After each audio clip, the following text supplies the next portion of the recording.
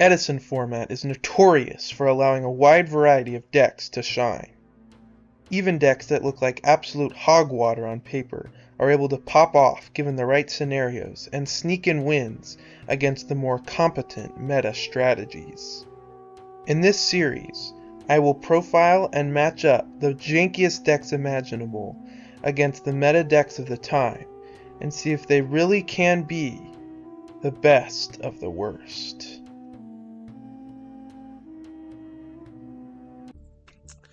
Hello guys, and welcome back to another episode of Best of the Worst. Today we're covering a deck that definitely represents the worst side of that title, Archfiends. Archfiends were one of the first archetypes to ever be in Yu-Gi-Oh! So early, in fact, cards that mention them didn't even have quotation marks around their archetype name. Surprisingly, even though most of the monsters in this archetype are bad, they have a few interesting tools to work with, like an archetypal Snatch Steal and Monster Reborn, that makes them just, slightly playable. On the other hand, the life points they'll be draining from you will make you want them dead by the end of a long game, which is not a good sign. Despite that, Archfiends hold a special place in my heart due to their interesting art and designs, and their ability to literally kill you if you're not fast enough in killing your opponent.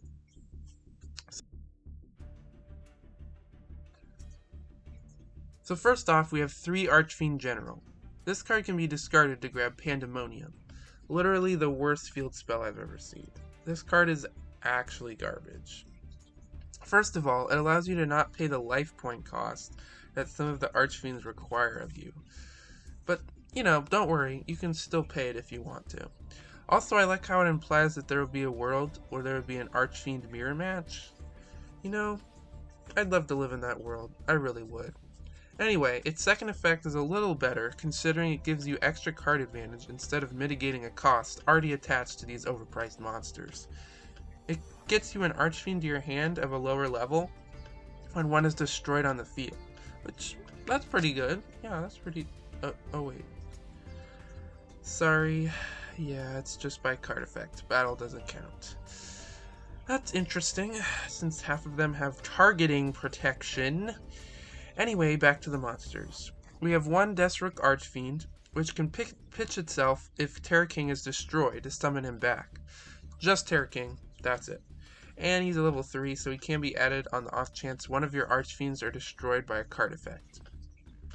Then we have one Gorz and 3 Infernal Queen, which seems weak at first, but can pump up an Archfiend up by 1,000 attack each standby phase, including herself. So basically she turns into a 1900 beater on your opponent's turn. Then we have 3 Mist Archfiend, which can normal itself even though it's a level 5, but it gets destroyed during the end phase, and you do take 1,000 damage. As if we needed more self-burn effects.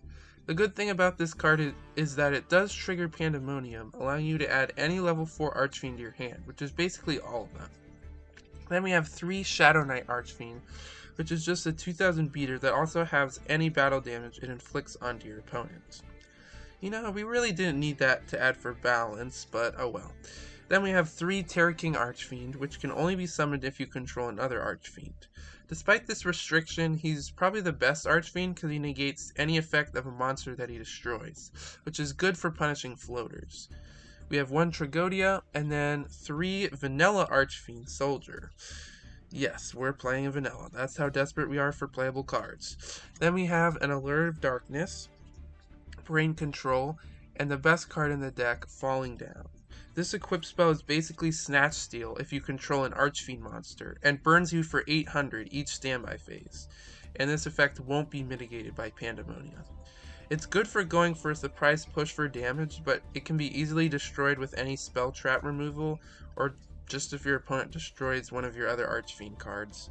Despite that, it's still probably the best card in the deck. That's why we're running 2 Hidden Armory to search for it.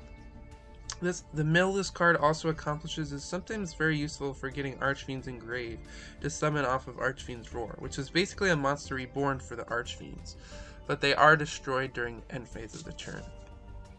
That also does trigger Pandemonium, which is pretty good.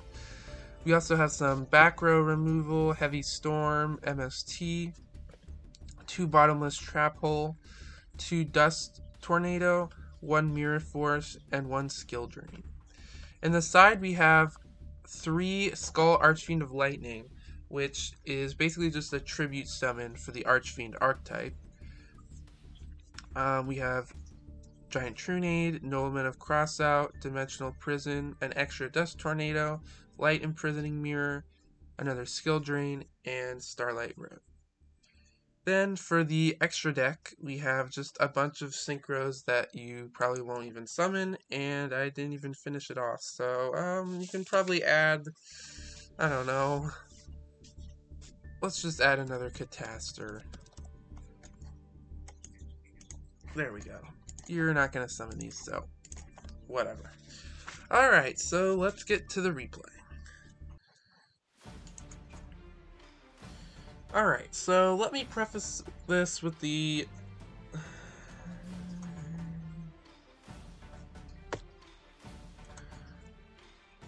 Alright.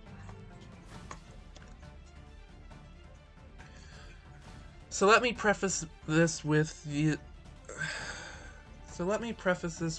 fact that this is pretty much the only good game I wanted. All the others were just disconnections. That's when you know this deck is kind of maybe a little bit slightly bad. So my opening hand is pretty good. You definitely want a lot of Archfiends in your opening hand. And I do get another one here. So I do summon the soldier and set the roar and pass. And my opponent just sets a back row in response. I summon Terra King Archfiend and go in for damage here with both of my monsters, and then set my MST. On his turn, he's able to activate Lightning Vortex, which is able to get him a Malicious and move. And then he summons a Deep Sea Diva, summoning another one, and then summoning his Malicious from deck in order to summon Stardust Dragon before attacking indirectly with his monster. I summon Shadow Knight Archfiend here and attack his Deep Sea Diva and pass, and he just attacks into my Shadow Knight, and I take 500 here, but I'm able to drop the Trag on him and activate Allure of Darkness, banishing the Mist Archfiend from my hand and setting the Rook, as well as Skill Drain.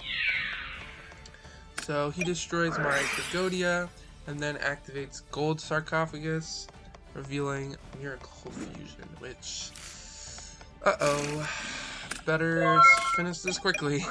I do draw Falling Down, which is the best card in the deck, and force out his Stardust Dragon here with the MST, and try to attack in, but he does have the Threatening Warfare. But that's good because we're getting his back row out of the way for one big push.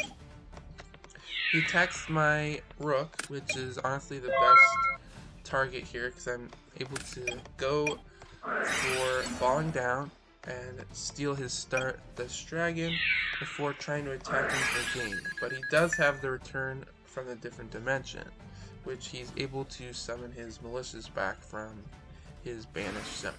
However, I still have my Roar, which I'm able to activate and special summon the Terra King back to the field and destroys Malicious before going in for game.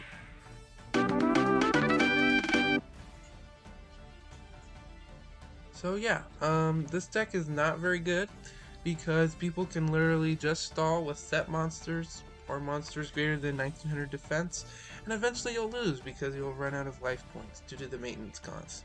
But at least they can surprise people sometimes with Falling Down and sneak games against opponents like this. So yeah, it's really good, guys. Yeah.